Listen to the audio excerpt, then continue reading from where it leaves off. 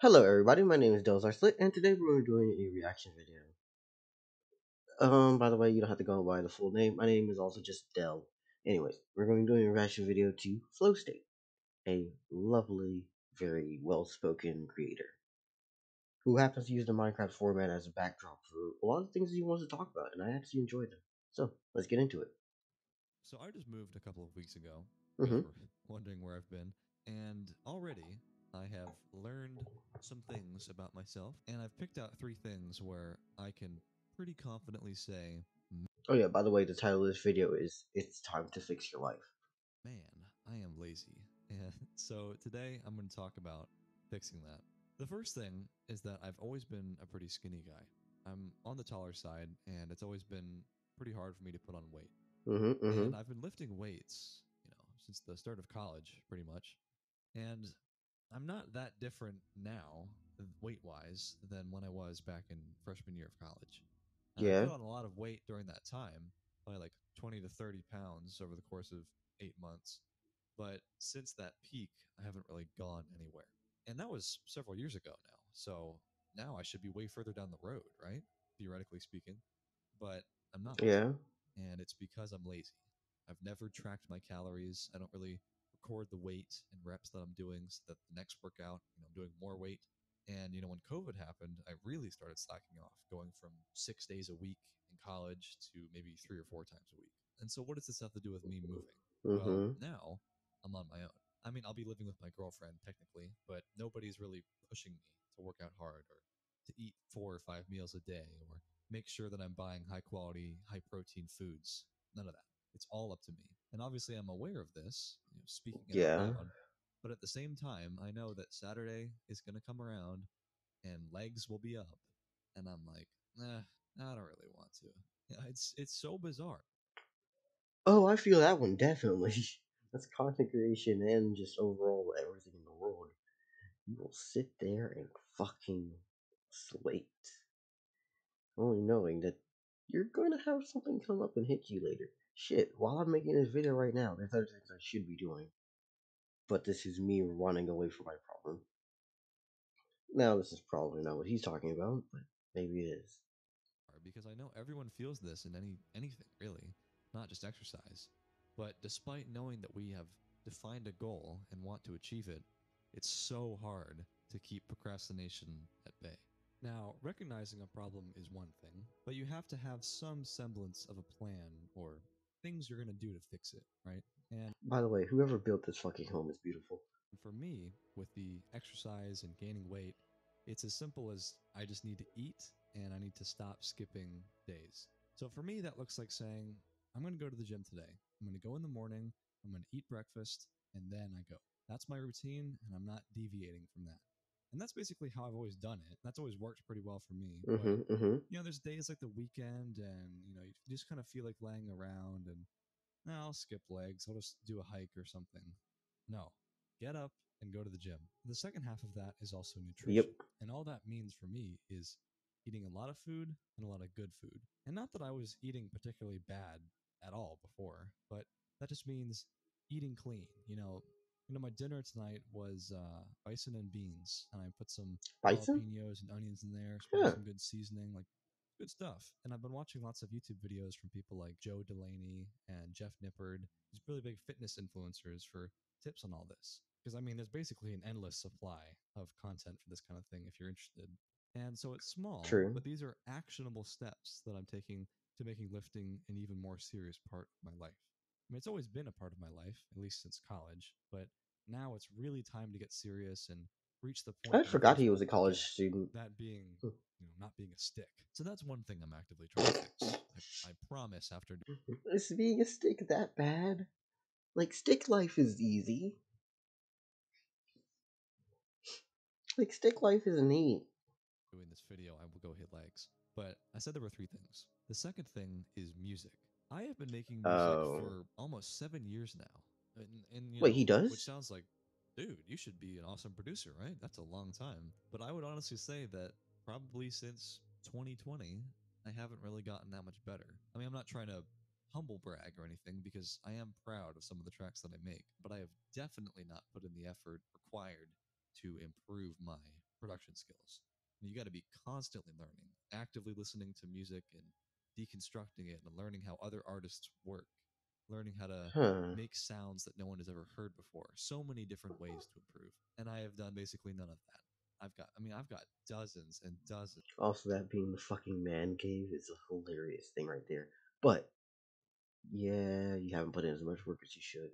of unfinished ideas and loops built from basically nothing but stock sounds. And as a result, it all kind of sounds bleh. It's not really unique, you know? And I want to reiterate that humility is one of the most important things to me. But at the same time, I know that I have the drive and the passion and the ability to learn such that I could be someone who has songs with millions of plays and people listening to my stuff. I guess part of that really comes from this channel because when I started this channel, I had no real sense within me that I could do something if I really wanted it badly enough. You know, it's been incredibly validating to do this in that you can have an idea and just put it out there. And if it's good enough and people like what you're saying, they will watch. And as the channel is coming up on 100,000 subscribers, I'm like, yeah, why not? I mean, to be fair, I am quite literally watching your videos live to make reaction content off of them, knowing that really I would watch these videos and I do watch them off stream anyways. And then sometimes I just gotta remember I want to make videos that are reactionary to these because they are fucking phenomenal. Your choice of music, the very calm atmosphere of the Minecraft video itself, the way that you speak is well pronounced and well spoken, and it's indicative of the type of life that you've lived. You are basically putting down not a video essay, but you're pretty much just yeah, maybe you could consider some of these video essays, but a lot of these are just raw from you, and I love it. And as I love it, I want to incorporate it into my channel. And the best way I can do that with most content I see through YouTube is just make reactionary content off of it. Why can't I be a music producer or an artist that gets millions of plays? These other guys like Odessa, one of my favorite all-time artists, they used to be college students, you know, young guys in their 20s, just starting out, no idea what they're doing, but they've been doing it for 10 years now. You know, if they could do it back then, I could do it. And obviously, keep your expectations in check. I mean, these are Grammy nominee artists. Yeah, Obviously, it's hard to relate to that. But if you really want something badly enough and you want to fix your life, you know, to tie it back to the title of the video, you have to actively improve your situation. And so, like lifting, I'm thinking about actionable steps to take to improve my music. And it's really the exact same approach where I spend a ton of time on YouTube learning from people who know a whole lot more than me, trying to true. deconstruct songs and really listen to how they made that snare sound so punchy, or why is that bass line so groovy, right? When I was in college, I took several art classes, and you know, art is such an abstract thing for most people. It's so hard to do right. Either you've got it or Fair. you don't, right? But several of my professors gave us the same piece of advice, and it was something like, when you're learning, don't draw what you think you see, draw what you actually see. This is not rocket science where the answer is some cryptic code that only the few talented people in the world know about. Everyone was a noob True. at one point, and all you have to do is just pay attention to what you see in front of you and try to replicate it or try to understand why that works. Because it's not really any different from music. The music is right there in front of you as you listen to it. So listen to why it sounds good and try to apply those principles to your own projects. You know, one of my best friends is just as passionate about making music as me. And we've been talking basically every day, exchanging vocal chops and files and like, hey man, check out this idea. Let's bounce it off each other. Because I think we both know that we do not want to waste our potential. This can happen if you want it badly. I can definitely hear where he's putting in the actual musical cues because as he's building to the literal, like, I don't want to say punchline of the speech, but pretty much to the punchline of the speech, you hear the. I mean, I'm not fucking articulated enough to actually pronounce and or denounce what the fuck it is, but I understand it's Of. good. And the last thing, the third one that I'm trying to improve is this channel. You know, obviously moving is a busy time, but it's not a crutch. It's not an excuse. I've just been lazy. I mean, the last time I uploaded was the 19th, I think. So it's been a minute. But what made me pick the channel True. as the last thing is that it is pretty much what allows me to live. And I've got a day job, but it doesn't pay that much. And it's not like I'm rolling in dough with YouTube added on top, but it helps a ton. And you guys that watch my videos consistently are a true blessing. But obviously, Yes. when you don't upload for 10 days, your views go down. And if your views go down, then your revenue goes down. And I was just logging into my apartment portal, where you pay your rent because I have to pay rent soon. And I looked at the balance that was due, and I was like, shit, that's a lot of money. And it's not the end of the world. Like I said, I've got my girlfriend with me, and I've got multiple sources of income at this point, so I'm not going to be homeless. But Thank I'm like, God. wow, I got to fix this situation, man. Before I moved, it used to be like, if I don't upload, yeah, it sucks, and I'm getting less views, but it's not like it's a big deal. But now, if I don't upload, I have to drain my savings to be able to live. There's actual consequences to not following through on my ambitions. And so, in that regard, I absolutely have to turn it around. Stop being so lazy. Stop making excuses. If you put in mediocre effort, you're going to get mediocre results. And that's fine, honestly. I mean, it's not right or wrong to be ambitious or not be ambitious or to do one thing or not the other. But I know Fair. within myself that I have to make something happen. It's time to fix your life. All right, guys. I'll catch you later. He said the thing. He said the title. Flow state video. Yeah.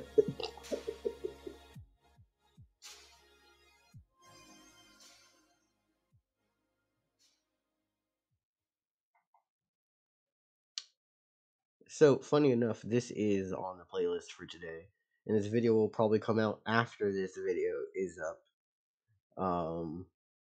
Anyways, please get your ass down in the description. Find the link that leads to this video. Watch it like 5 to 10 times. It's not that long. It's only 8 minutes. You can put that shit on loop. It's a fucking great content creator who makes good things. Okay, I want to support them as much as they have supported me emotionally through their own creations.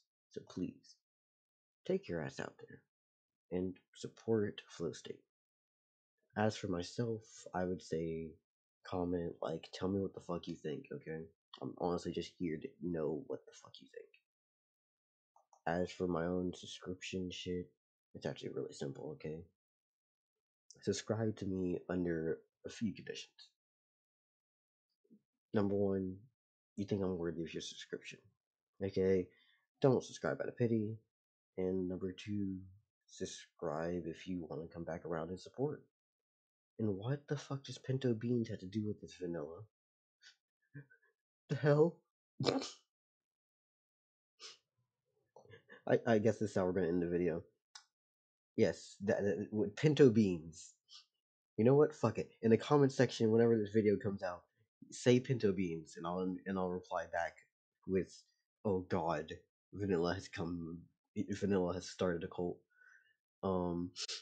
Anyways, please, everybody, have a lovely, phenomenal, terrific